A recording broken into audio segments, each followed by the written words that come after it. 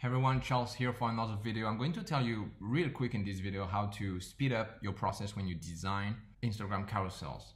It can be quite exhausting if you create, for me, like for example, I create usually 5 posts every Monday, like right there for my Instagram. And it can be quite exhausting to create all of them, come up with different things, different ideas all the time.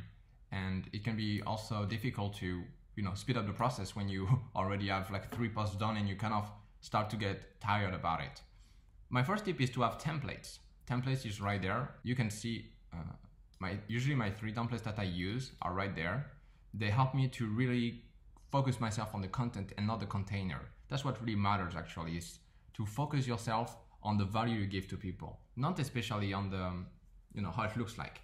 It's going to matter, right? That's why I spend time working on my own templates, but once the templates are done, don't go back on them every day to create a new one, to try to fix them up. Try to maybe, I don't know, like have a habit of every 2 weeks or every month, you review your templates and you try to come up with new ones. But once you have them, try creating a couple of, carousels with them, and then you can learn from them, trying to understand, okay, at this point, I feel like, something is missing, or maybe I don't give enough value to people at this part of the carousel, so it's really important. Another thing I use is actually this little kind of content creation helper where if I don't really know what I want to talk about, I can decide of a subject, like for example, how to improve your carousel speed. And I will have the headline here, and then I will try to come up with different, very small text in each of these, slides. Why? Because when you have a little text, you don't think in terms of, a big amount of text. You need to think in terms of headline. When you think in terms of headline, then you are forced to reduce the amount of words you put in there, which is very important because people don't want to read too much. They want some value, but they don't want too much value, and it can become very frustrating for them to have all of this amount of content and not being able to get the idea for each slide you put. So make sure to, it's not really a big deal if you have to create 3 slides to talk about one specific thing. It's actually pretty good for your content creation because then you can speed up the process like I do sometimes, where for example here I talk about the same thing, how to design this website here, and it's usually the same process. So basically what I need to do is just fix some of these things right there, change the colors, change some of the photos and effects, and the same thing is here, so it's all done, which is great.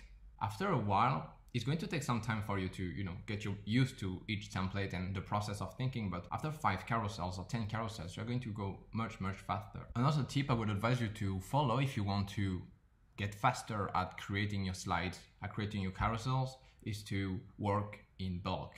As I talked about just before, I usually create 5 slides in a couple of hours, usually 2 hours, I create 5 slides, and it helps me to stay in the momentum. Because if I just create 1 slide, stop, and then 2 days later I create another slide, I don't have this consistency I want to have. And the more you will repeat the process, the better you will know it. And so it takes a lot of time, kind of, to create the first one, and it takes less time to create the second one, and even less time for the third one, and etc, etc. So I really advise you to work in bulk. Every design I create gets faster and faster and more efficient. This is the goal. This is what I'm trying to achieve, to reach. You keep your mind in there, because stopping halfway through or stopping after 1 slide is going to really break your motivation and create this feeling of like, okay, I need to create 1 more tomorrow. I need to create another one 3 days from now.